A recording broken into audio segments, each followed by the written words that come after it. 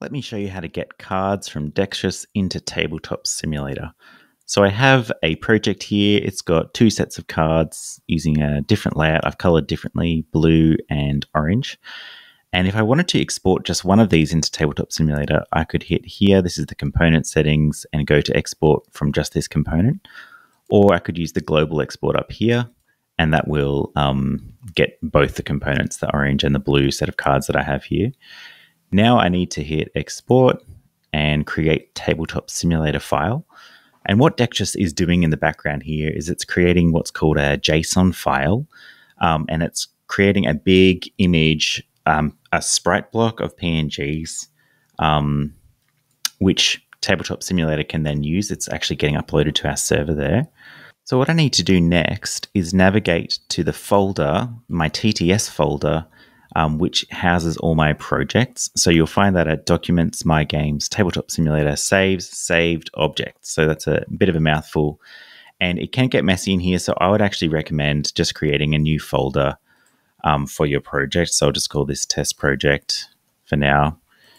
And then what I want to do is grab the JSON that I just downloaded, grab that special file, and put it in that folder. So I'm going to click up here, and I can actually just drag it straight from there into test project. There it is. We're all good to go now. So now I can go to TableTop Simulator, click create.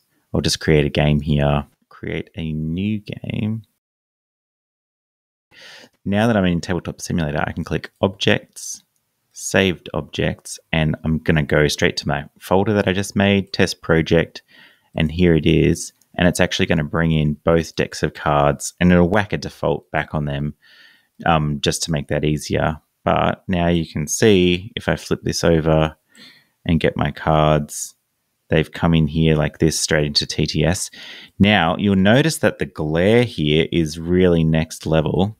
So my cards are all here, but TTS has this new glare setting on. So if you go to, I think it's, no, it's not games, it is options, lighting. If you turn down this ambient, if you just change that to gradient, you can fiddle with the lighting here as well, some of these intensity settings, but it makes it suddenly much more like the cards that I want to see in here. So my cards are all in here into TTS, and I've got my blue ones over here. So they're all good to go.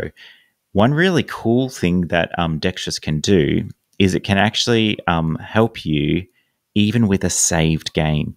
So let's say I've got a blue player over here, and I'm going to set up the start of my game.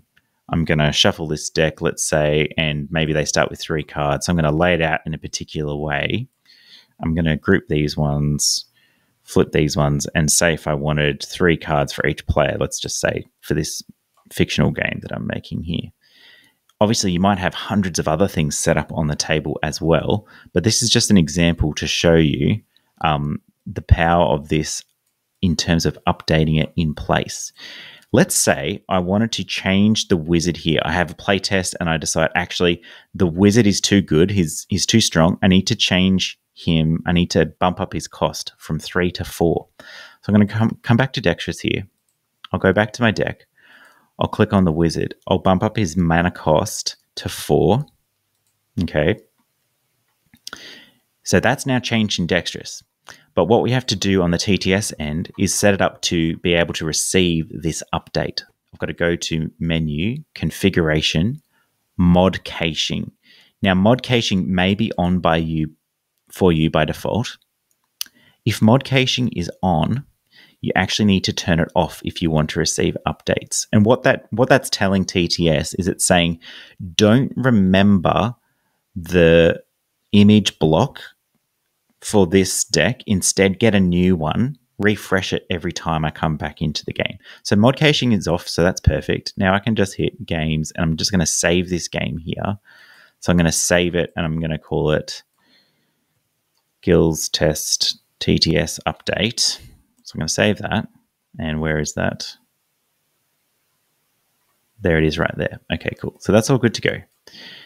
Now I can, over in Dextrous, I'm just going to export again. I don't have to export everything because I've only updated this one card in the orange deck.